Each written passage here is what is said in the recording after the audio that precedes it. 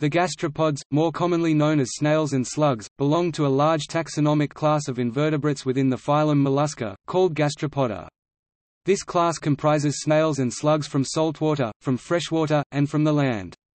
There are many thousands of species of sea snails and slugs, as well as freshwater snails, freshwater limpets, and land snails and slugs. The class Gastropoda contains a vast total of named species, second only to the insects in overall number. The fossil history of this class goes back to the late Cambrian. As of 2017, 721 families of gastropods are known, of which 245 are extinct and appear only in the fossil record, while 476 are currently extant with or without a fossil record. Gastropoda, previously known as univalves and sometimes spelled gastropoda, are a major part of the phylum Mollusca, and are the most highly diversified class in the phylum, with 65,000 to 80,000 living snail and slug species. The anatomy, behavior, feeding, and reproductive adaptations of gastropods vary significantly from one clade or group to another. Therefore, it is difficult to state many generalities for all gastropods. The class Gastropoda has an extraordinary diversification of habitats.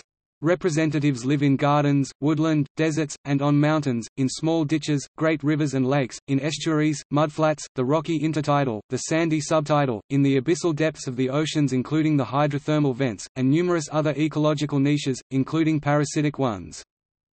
Although the name, snail, can be, and often is, applied to all the members of this class, commonly this word means only those species with an external shell big enough that the soft parts can withdraw completely into it. Those gastropods without a shell, and those with only a very reduced or internal shell, are usually known as slugs. Those with a shell into which they can partly but not completely withdraw are termed semi-slugs. The marine shelled species of gastropod include species such as abalone, conchs, periwinkles, whelks, and numerous other sea snails that produce seashells that are coiled in the adult stage, though in some, the coiling may not be very visible, for example in cowries. In a number of families of species, such as all the various limpets, the shell is coiled only in the larval stage, and is a simple conical structure after that.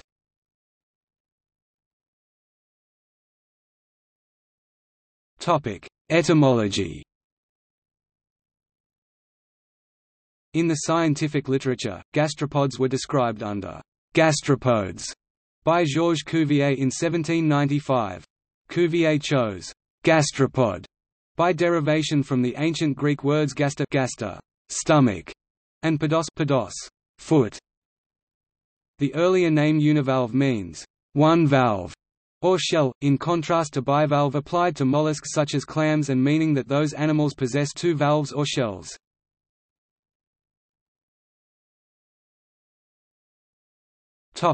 Diversity.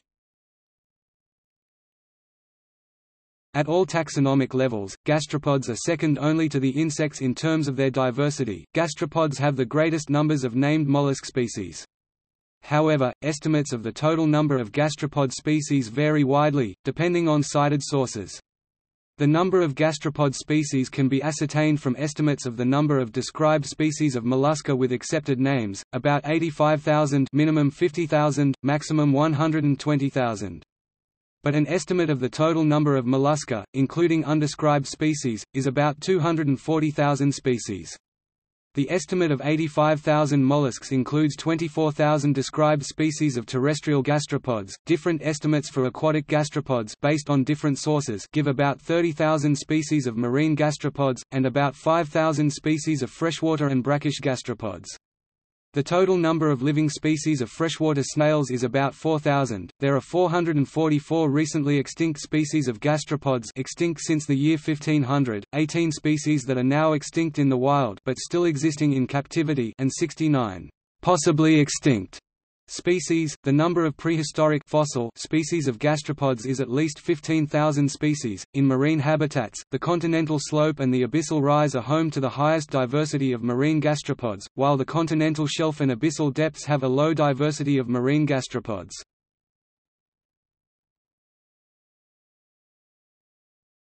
Topic: Habitat. Some of the more familiar and better-known gastropods are terrestrial gastropods, the land snails and slugs. Some live in fresh water, but the majority of all named species of gastropods live in a marine environment. Gastropods have a worldwide distribution, from the near Arctic and Antarctic zones to the tropics. They have become adapted to almost every kind of existence on Earth, having colonized nearly every available medium. In habitats where there is not enough calcium carbonate to build a really solid shell, such as on some acidic soils on land, there are still various species of slugs, and also some snails with a thin translucent shell, mostly or entirely composed of the protein conchiolin. Snails such as Sphincterocula boissieri and Xerocrassa seatsoni have adapted to desert conditions. Other snails have adapted to an existence in ditches, near deepwater hydrothermal vents, the pounding surf of rocky shores, caves, and many other diverse areas. Gastropods can be accidentally transferred from one habitat to another by other animals, e.g. by birds. The smallest bird species reported to carry a gastropod was a great tit, Parus major, as a hairy snail Trochilus hispidus was found in the plumage of a wintering great tit in Poland in 2010.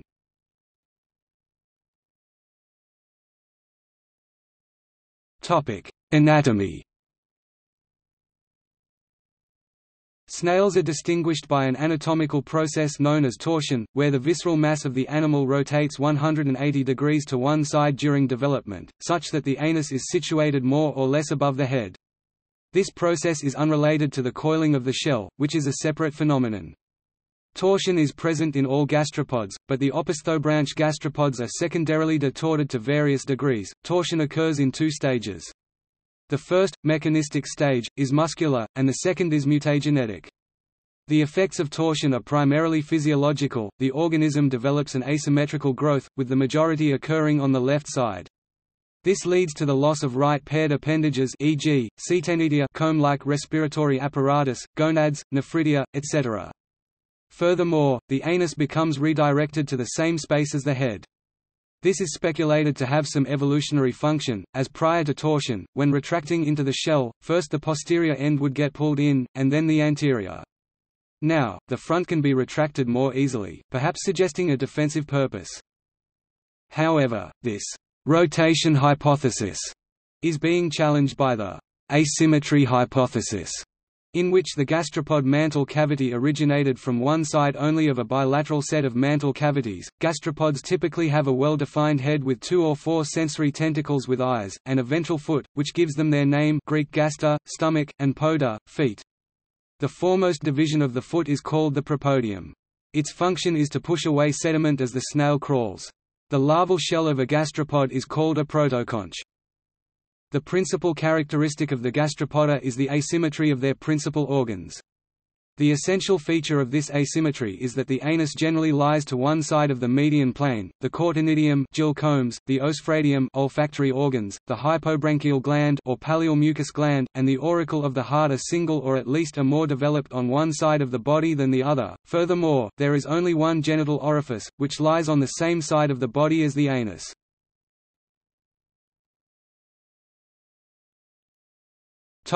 Shell. Most shelled gastropods have a one-piece shell, typically coiled or spiraled, at least in the larval stage. This coiled shell usually opens on the right-hand side as viewed with the shell apex pointing upward. Numerous species have an operculum, which in many species acts as a trapdoor to close the shell. This is usually made of a horn-like material, but in some mollusks it is calcareous.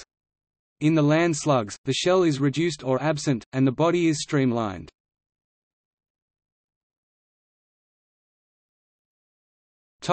Body wall.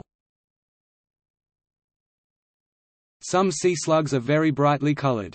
This serves either as a warning, when they are poisonous or contain stinging cells, or to camouflage them on the brightly colored hydroids, sponges and seaweeds on which many of the species are found. Lateral outgrowths on the body of nudibranches are called serrata. These contain an outpocketing of digestive gland called the diverticula.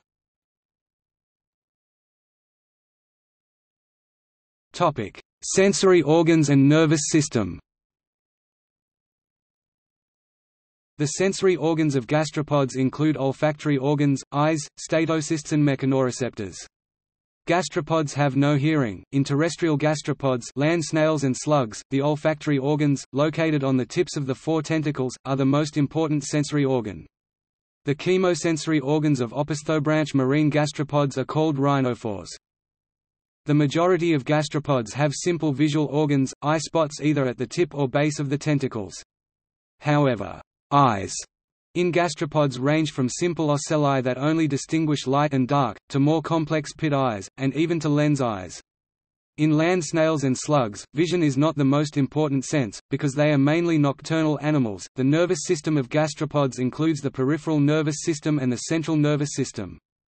The central nervous system consists of ganglia connected by nerve cells.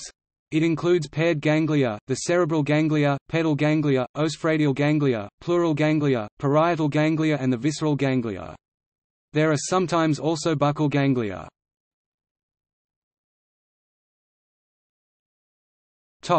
Digestive system. The radula of a gastropod is usually adapted to the food that a species eats.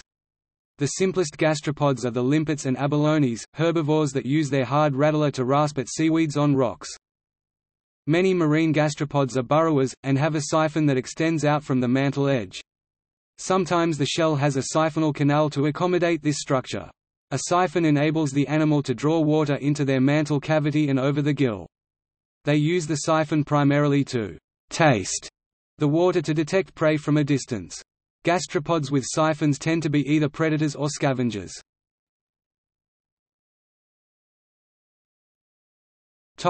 Respiratory system. Almost all marine gastropods breathe with a gill, but many freshwater species, and the majority of terrestrial species, have a pallial lung. The respiratory protein in almost all gastropods is hemocyanin, but one freshwater pulmonate family, the Planorbidae, have hemoglobin as the respiratory protein. In one large group of sea slugs, the gills are arranged as a rosette of feathery plumes on their backs, which gives rise to their other name, nudibranches. Some nudibranches have smooth or warty backs with no visible gill mechanism, such that respiration may likely take place directly through the skin.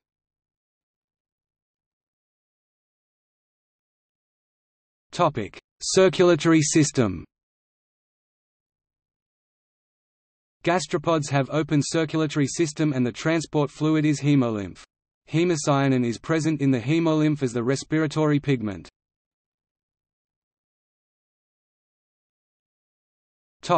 Excretory system. The primary organs of excretion in gastropods are nephridia, which produce either ammonia or uric acid as a waste product. The nephridium also plays an important role in maintaining water balance in freshwater and terrestrial species. Additional organs of excretion, at least in some species, include pericardial glands in the body cavity, and digestive glands opening into the stomach.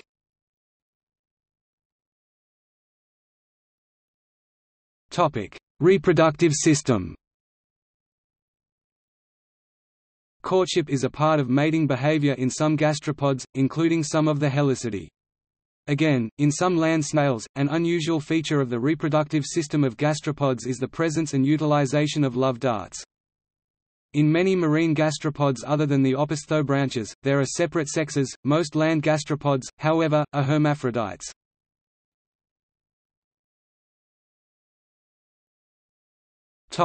Life cycle.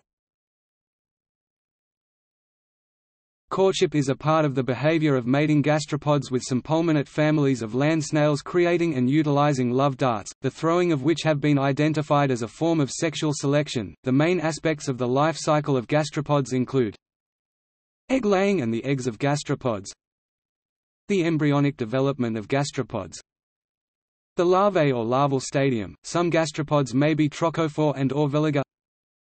Estivation and hibernation, each of these are present in some gastropods only. The growth of gastropods. Courtship and mating in gastropods. Fertilization is internal or external according to the species. External fertilization is common in marine gastropods.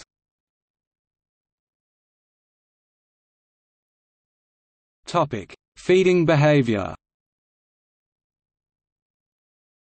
The diet of gastropods differs according to the group considered. Marine gastropods include some that are herbivores, detritus feeders, predatory carnivores, scavengers, parasites, and also a few ciliary feeders, in which the radula is reduced or absent. Land-dwelling species can chew up leaves, bark, fruit and decomposing animals, while marine species can scrape algae off the rocks on the sea floor. In some species that have evolved into endoparasites, such as the Eulemid Thionicola doglili, many of the standard gastropod features are strongly reduced or absent. A few sea slugs are herbivores and some are carnivores. The carnivorous habit is due to specialization. Many gastropods have distinct dietary preferences and regularly occur in close association with their food species. Some predatory carnivorous gastropods include, for example, cone shells, Testacella, Dordabardia, ghost slug and others.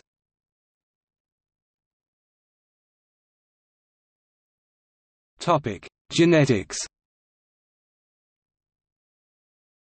Gastropods exhibit an important degree of variation in mitochondrial gene organization when compared to other animals. Main events of gene rearrangement occurred at the origin of Patelogastropoda and Heterobranchia, whereas fewer changes occurred between the ancestors of Vetagastropoda, only trinas D, C and N, and Kynogastropoda, a large single inversion, and translocations of the trinas D and N. Within Heterobranchia, gene order seems relatively conserved, and gene rearrangements are mostly related with transposition of tRNA genes.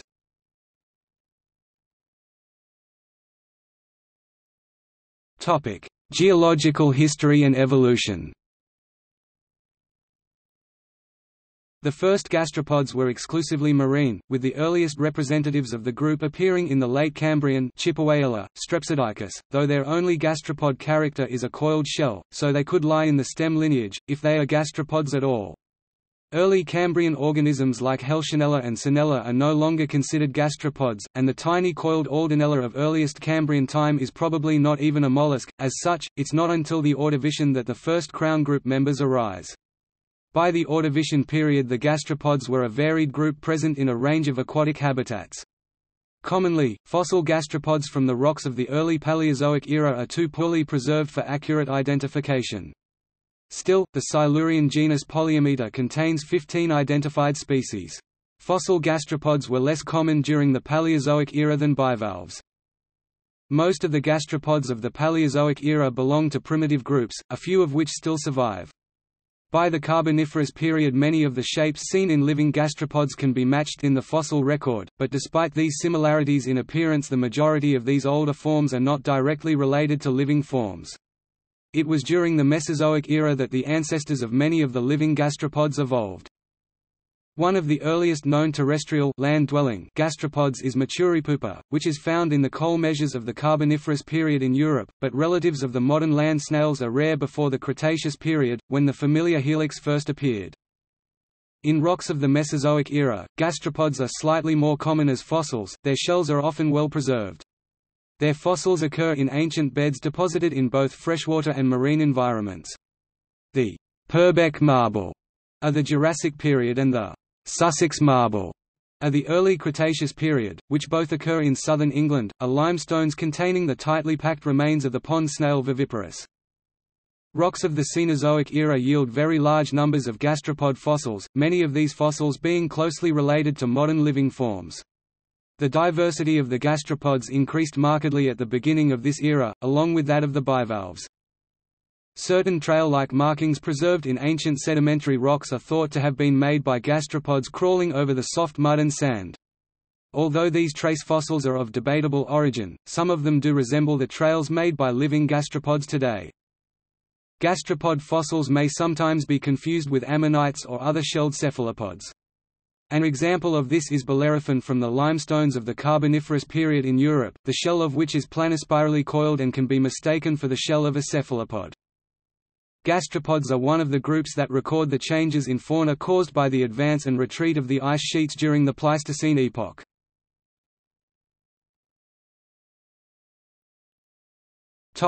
Cladogram. A cladogram showing the phylogenetic relationships of Gastropoda with example species. Coccoliniformia, Neomphalina and lower Heterobranchia are not included in the above cladogram. Taxonomy. Since Darwin, biological taxonomy has attempted to reflect the phylogeny of organisms, i.e., the tree of life. The classifications used in taxonomy attempt to represent the precise interrelatedness of the various taxa. However, the taxonomy of the Gastropoda is constantly being revised, and so the versions shown in various texts can differ in major ways. In the older classification of the gastropods, there were 4 subclasses: Opisthabranchia, gills to the right and behind the heart; Gymnomorpha, no shell, Prosobranchia, gills in front of the heart; Pulmonata, with a lung instead of gills. The taxonomy of the Gastropoda is still under revision, and more of the old taxonomy is being abandoned, as the results of DNA studies slowly become clearer. Nevertheless, a few of the older terms such as opisthabranch and prosobranch are still sometimes used in a descriptive way. New insights based on DNA sequencing of gastropods have produced some revolutionary new taxonomic insights. In the case of the Gastropoda, the taxonomy is now gradually being rewritten to embody strictly monophyletic groups, only one lineage of gastropods in each group. Integrating new findings into a working taxonomy remain challenging. Consistent ranks within the taxonomy at the level of subclass, superorder, order, and suborder have already been abandoned as unworkable. Ongoing revisions of the higher taxonomic levels are expected in the near future. Convergent evolution, which appears to exist at especially high frequency in gastropods, may account for the observed differences between the older phylogenies, which were based on morphological data, and more recent gene sequencing studies. Boucher and Rocroy 2005 made sweeping changes in the systematics, resulting in a taxonomy that is a step closer to the evolutionary history of the phylum. The Boucher and Rocroy classification system is based partly on the older systems of classification, and partly on new cladistic research. In the past, the taxonomy of gastropods was largely based on phonetic morphological characters of the taxa. The recent advances are more based on molecular characters from DNA and RNA research. This has made the taxonomical ranks and their hierarchy controversial. The debate about these issues is not likely to end soon. In the Boucher, Rocroy et al. Taxonomy, the authors have used unranked clades for taxa above the rank of superfamily, replacing the rank suborder, order, superorder and subclass, while using the traditional Linnean approach for all taxa below the rank of superfamily. Whenever monophyly has not been tested, or is known to be paraphyletic or polyphyletic, the term group or informal group has been used. The classification of families into subfamilies is often not well resolved, and should be regarded as the best possible hypothesis. In 2004, Brian Simerson and David R. Lindberg showed possible diphyletic origins of the gastropoda based on mitochondrial gene order and amino acid sequence analyses of complete genes. In the 2017 issue of Malacologia Journal, available online from 4 January 2018, new much updated version of 2005 Boucher and Rocroy taxonomy was published, revised classification, nomenclature and typification of gastropod and monoplacophoran families.